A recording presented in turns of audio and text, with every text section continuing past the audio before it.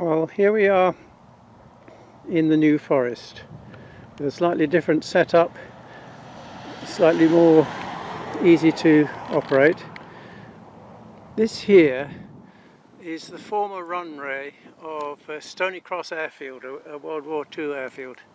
So I know it's completely flat, and I'm going to do another test now to see what the range is here. This thing is only a few feet above the ground. It's more reasonable, like Snoopy. I've walked a certain distance and it's now barely receiving anything, and we are, let's see if we can zoom in on that. There it is.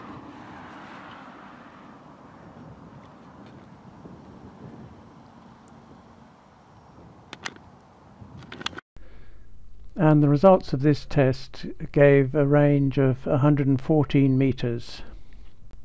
I've also done some further tests after reconfiguring the HC-12 as shown here to change the frequency from 434.2 MHz to 459.4 and to increase the power from 10 milliwatts to 100 milliwatts in the hope that that would increase the range. I've also changed the aerial from the helical one that you've seen so far to a quarter wave whip aerial, which I'll show you in a minute. And here is my latest equipment to test the HC-12, consisting of a quarter wave whip aerial and driven by the micromites down there, and then my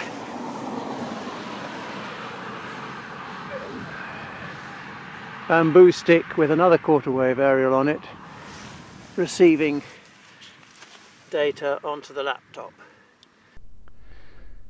Well, here are the results of all the tests that I've done. And I must say I think they're rather disappointing for my purposes.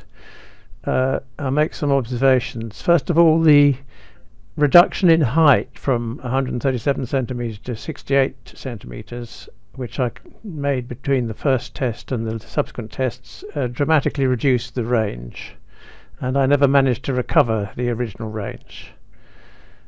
Secondly, the increase in power from 10 milliwatts to 100 milliwatts did not have the desired effect. It didn't noticeably increase the range at all. The change from the helical to the quarter wave monopole antenna did make a significant improvement. The conclusion I reach is that if you want to use these HC-12s to send data at 9600 baud from over a radio link, then that's fine so long as the range is 50 meters or less. But anything longer, it's likely to be unreliable. And this figure bears no relation to the claim figure of 600 meters or 1 mile that has been mentioned in the literature. But the low range that I'm getting may be a function of the fact that the antenna is very close to the ground. If we put it on top of a mountain, perhaps we'd get a longer range.